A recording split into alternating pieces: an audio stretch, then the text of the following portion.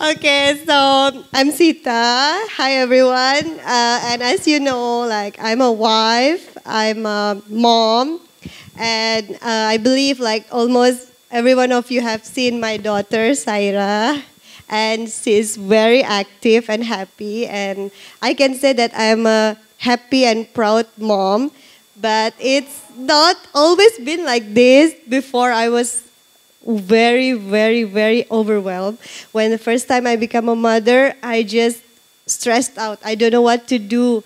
So that time I bought all the books, all parenting books. I follow all influencers. I just want to know like how to become a good mother because I'm so scared. Like one day if I bring my daughter somewhere, then someone will say, "Hey Sita, you're not a good mom. Why your daughter behaving like this? Why she's so cranky?" So I just want to figure it out how to become a good mom. So instead of praying, I just read all the books and see all the influencers. But trust me, it's useless. And I realized that I have to pray. I need God. I don't need this. So I pray and I ask God, like, God, what do you want me to do as a mom? I don't know what to do. I don't know what should I teach to my daughter.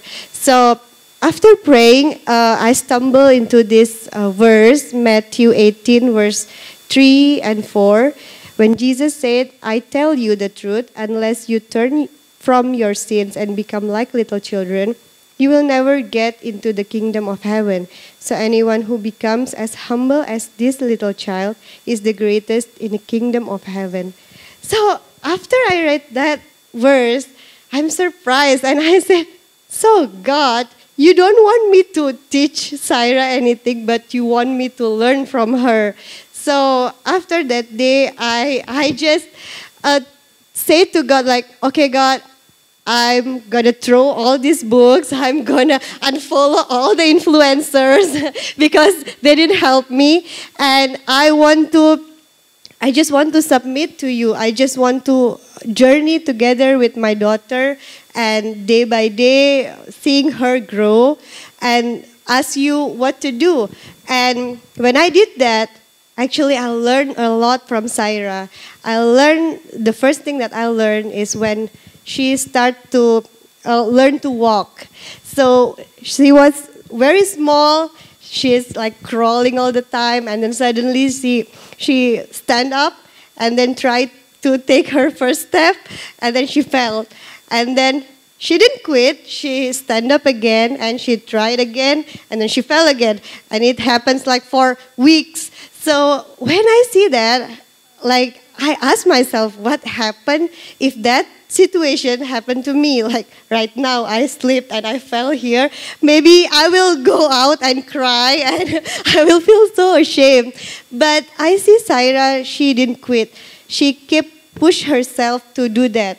So I see like she's enjoying her process. So this is my first step here, talking to you guys, sharing.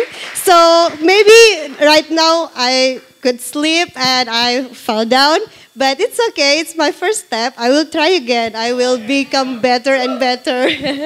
So yeah, that's the first thing that I learned from her. And the second thing is Saira is very playful. She likes to jump around. So she likes to get into this chair and then jump into that chair and then go to the bed and then jump. But she never feels scared like, "Oh, I'm going to fall." She always knows that everybody loves her and will take care of her and someone will catch her. Maybe her dad or me or her uncles will catch her. So she will never feel, "Oh, what will happen to me?"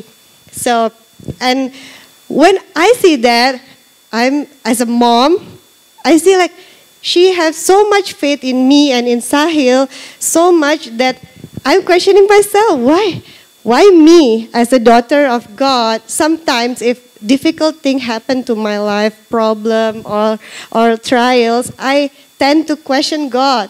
Like, God, are you here with me? I'm going to fall. Are you there to catch me? But the truth is, like, when I see Sithara, her faith is so big, and I learned from her that, okay, I need to have that kind of faith, and I have to trust God. Even how bad my situation is, God will be there for me and catch me. So these two things God teach me through my process when I become a mom, when I have a little child in front of me. So I learned from her. So to close this, I want to encourage all of you here. Maybe if these words touch you also, touch your heart, maybe if there's an opportunity for you to observe little children and see how they behave, or maybe next Sunday, it's Easter Sunday, maybe that's the time for you, and maybe God will speak to you just like He speaks to me. Thank you.